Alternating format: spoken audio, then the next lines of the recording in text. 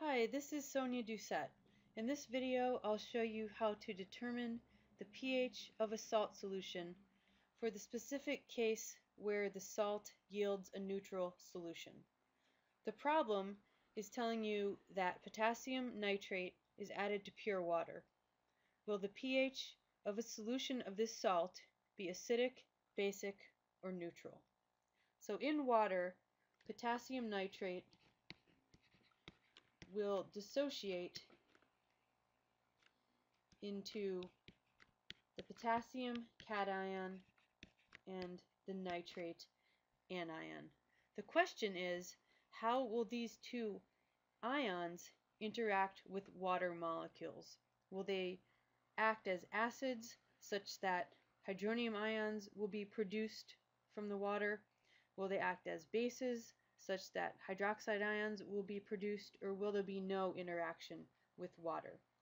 Before answering these questions, it's useful to know which ions do not appreciably react with water to produce either hydronium ions, which would make the solution more acidic, or hydroxide ions, which would make the solution basic.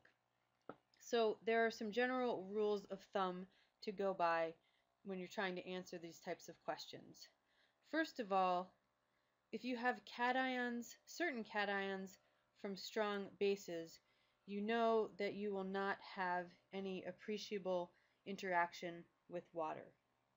So cations, the following cations, which come from strong bases, will not react appreciably with water.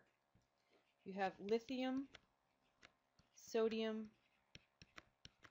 and potassium.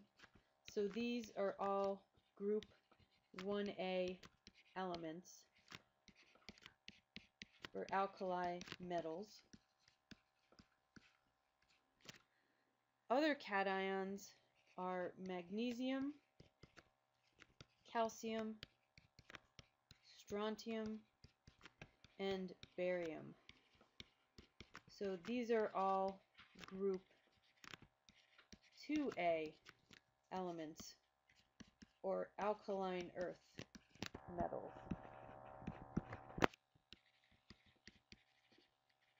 And notice that beryllium is an alkaline earth metal also, but it is excluded from this list. The other part of the rules of thumb here is when you have anions from strong monoprotic acids.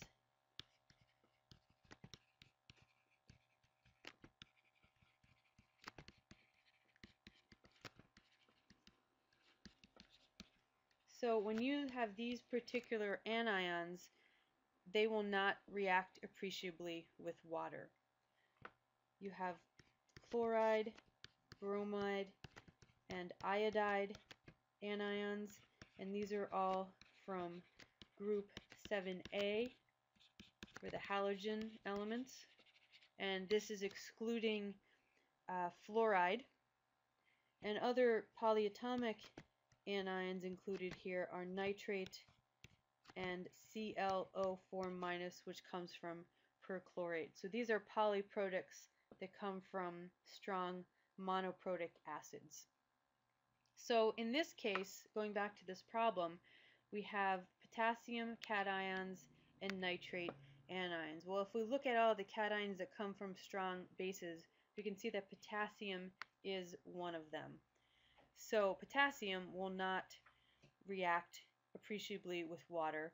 And if you look at the anions that come from strong monoprotic acids, you can see that nitrate is one of them. So nitrate will also not react appreciably with water. Therefore, the pH of a solution of potassium nitrate salt will be neutral.